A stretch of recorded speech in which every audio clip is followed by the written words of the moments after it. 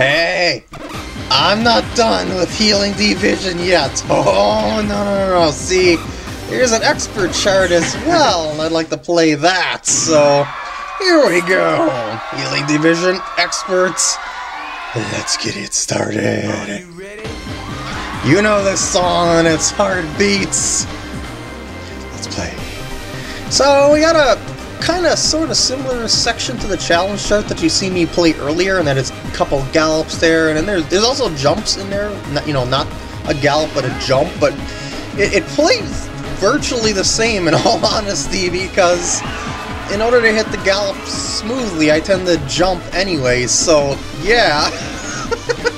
And there's some gallop crossovers. I kind of tried to cheese a little bit here and there, but it doesn't quite work. I should just try to do the crossovers, in all honesty. It's not that difficult. I don't know why I even bothered trying the double step cheesing there. I mean, it's not even all that fast yet.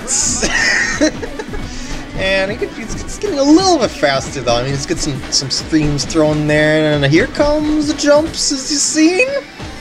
This is probably where you're gonna use up most of your energy, in all honesty, which is probably not good, and it's probably the step artist plan, because yeah, the speed up is coming, and this is where the intensity really starts to show here. So you need that stamina to be able to finish it, and finish it strongly, hopefully.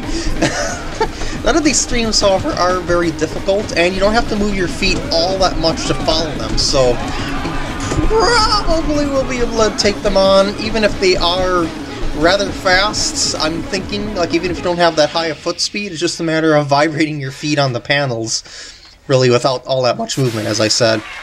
But hey, Tricky. Cleared! And the sweat has decided to spare my pocket. Thanks for watching, and I'll see you later.